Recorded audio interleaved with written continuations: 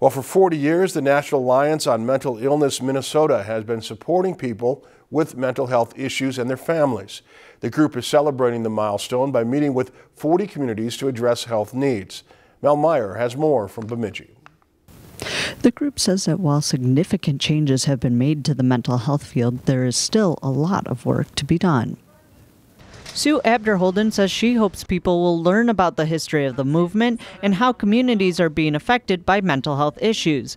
She says there is a strong stigma and different reactions when someone is hospitalized for mental illness over other diseases. And we really want to break down those barriers. We want people to send those get well cards, to bring those meals, and make sure that people feel supported in their own communities. NAMI hosts a variety of law advocates, support groups, educational events, and help hotlines. One provider said education is the key for change. So when people are able to learn more about an issue, they're less afraid about it and more able to speak to it.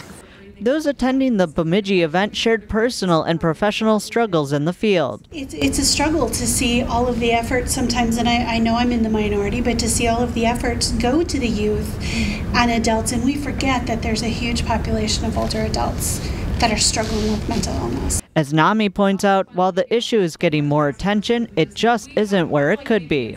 People often say we have a broken mental health system, but when you look at our history, the reality is we don't have a broken system. We never built it.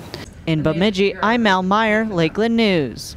The organization will hold more meetings across Minnesota from now until mid-December. More information on the times and locations can be found at the web address you see right there on the screen. If you've enjoyed this segment of Lakeland News, please consider making a tax-deductible contribution to Lakeland Public Television.